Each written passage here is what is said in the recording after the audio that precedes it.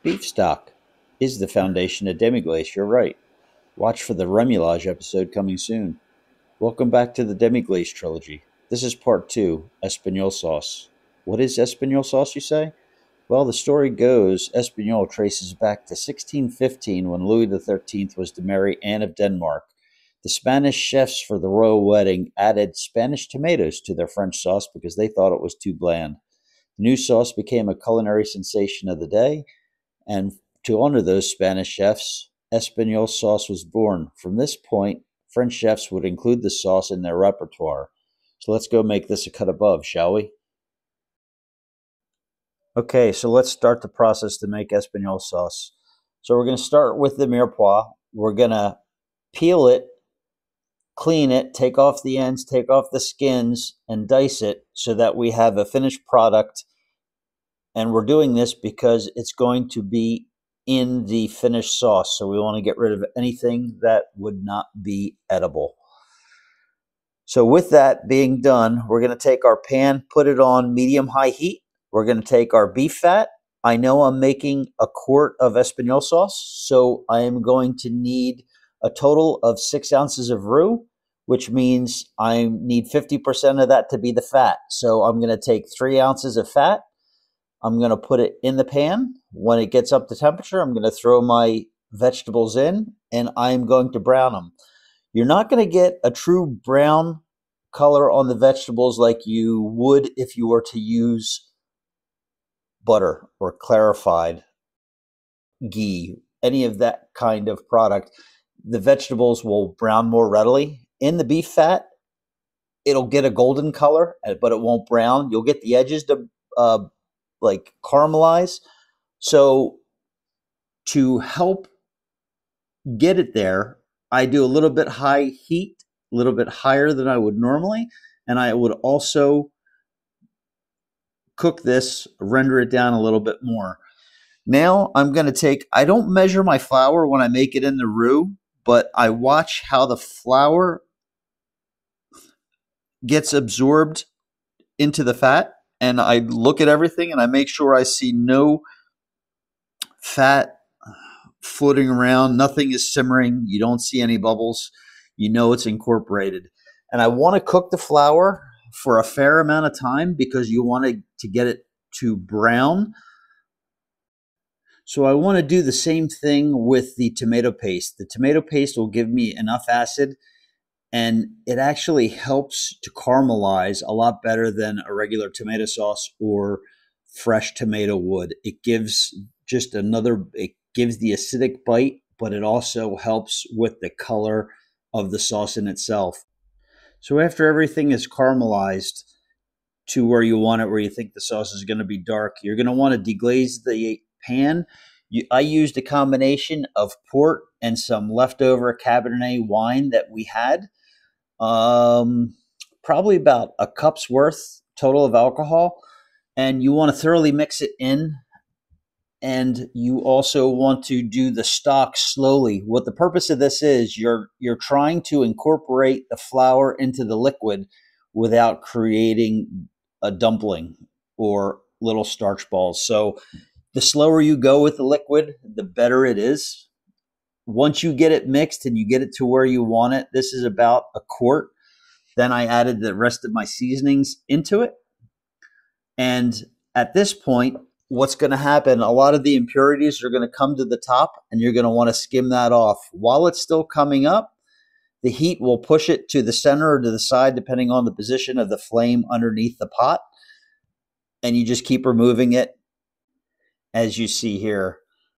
Okay, if you don't have an immersion blender or a chinois cap to strain your sauce with, you can leave your mirepoix and everything in a big chunk and simmer it a little bit longer. And I know most people have a pasta strainer. You would be able to strain this sauce out with a pasta strainer and get similar results. But what I'm going to talk about ahead is if you have an immersion blender and if you have a chinois. So I wanted to show you something.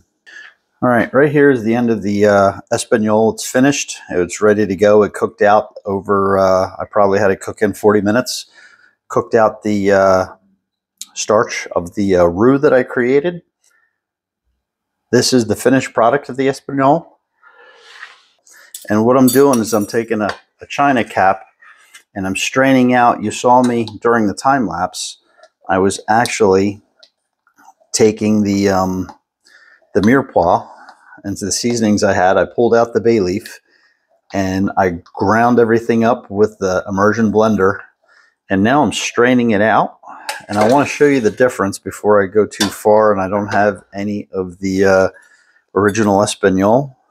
I want to show you what it looks like comparatively, side by side here, of the difference. You can see the one on the right after it's strained, how much smoother it is. And that's just one of the ways in the restaurant business how you make a smoother, silkier sauce. Now, do you need to do this? No, you do not. A couple of ways around it, but you will still always have chunks. If you don't have a chinois or a strainer, you can use what Escoffier would say would be a muslin, which is one of these, or if you can find a better, a closest one to a fine mesh china cap. If you don't have that, you can get a bunch of cheesecloth, line them in many different layers, and then you'd be able to strain it through, and that you put it in a colander and be able to strain it out that way.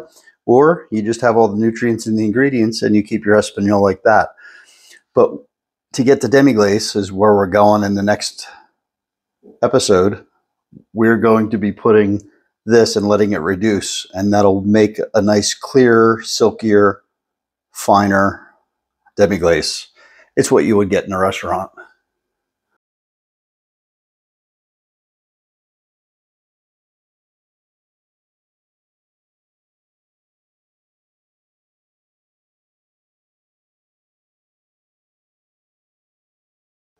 Now, I'm going to show you what's left of the mirepoix.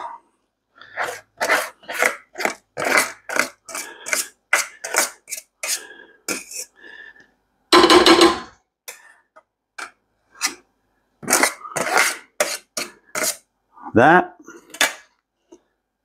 is what's left of the onion, celery, and carrots, and garlic.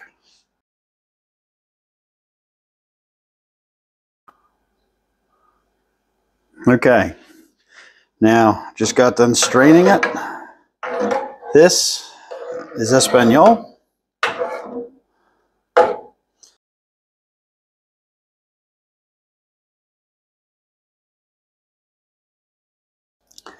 That is a nice light consistency for a sauce.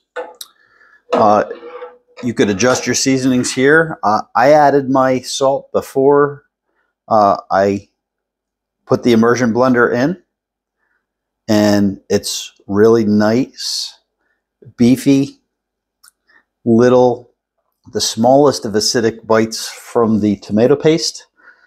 It's brown. You can feel the silkiness from the marrow, actually from the bone, using the first stock.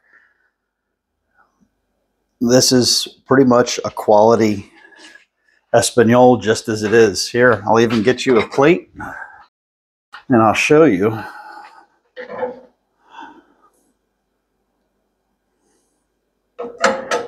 what it looks like.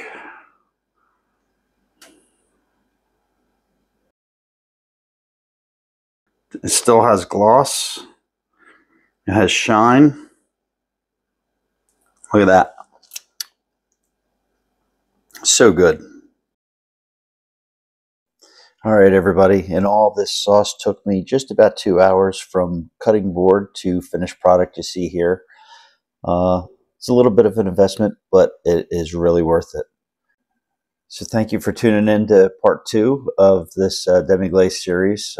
This was Espagnole sauce.